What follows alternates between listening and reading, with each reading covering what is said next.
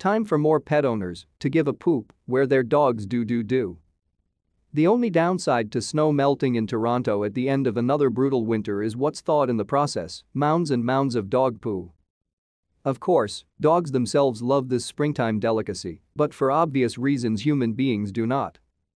It's good news then that the City of Toronto has announced a much-needed expansion of its 2021 dog waste pilot project, a pilot that last spring saw some city litter bins converted into dog poo-exclusive receptacles. In other words, a single compartment on certain litter bins located in areas with a high concentration of dogs, parks for example, are designated for dog waste only. Or to use the city's preferred term, poop. For some reason, maybe there's a 3-year-old on the city's payroll, the stickers on these bins read, dog poop, instead of poo or waste. Whatever you choose to call it, there's certainly a lot of it. According to the city itself, the pilot was launched in response to field observations and waste audits showing a steady increase in dog waste disposal in litter bins.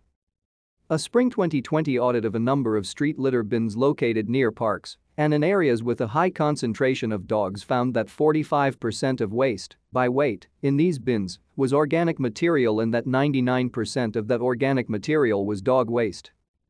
The goal of the pilot is to confirm if dog waste collection in street litter bins is feasible and can help the city divert more dog waste from landfill.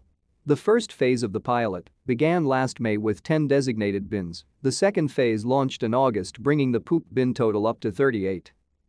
The third phase, announced this month, will bring the bin total up to 100 citywide. Granted, I'm not a waste disposal expert, but was a 3-phase approach really necessary here? For anyone wondering why it takes eons to build transit and housing in Toronto, maybe the fact that it took up to a full year to put out a bunch of garbage bins gives you a clue. But it's good they're out because Toronto has an excess dog poo problem, as any dog owner will tell you who has tried and failed to stuff their own green bag into a sidewalk garbage slot practically full to the brim with them. To stay up to date with latest top stories, make sure to subscribe to this YouTube channel by clicking the button above this video. But better in the bin than on the street. This month, New York City's sanitation department announced the beginning of a ticket blitz targeting dog owners and walkers who fail to pick up after their pets.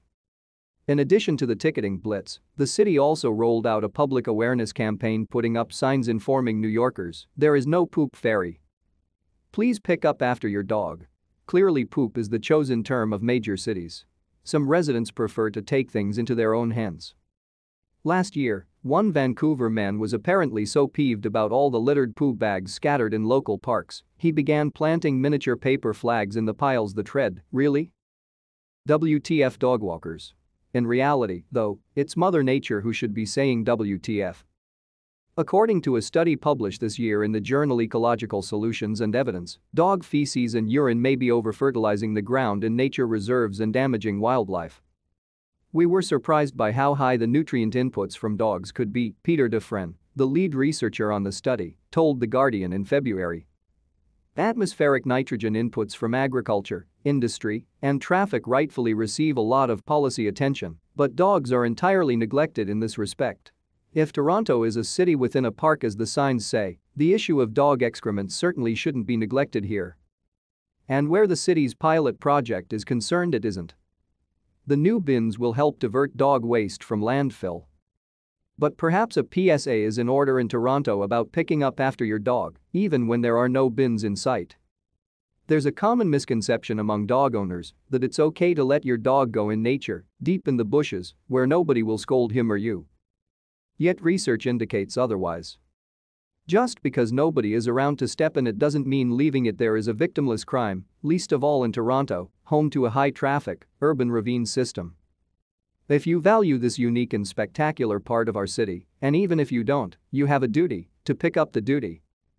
Sorry, I couldn't help it.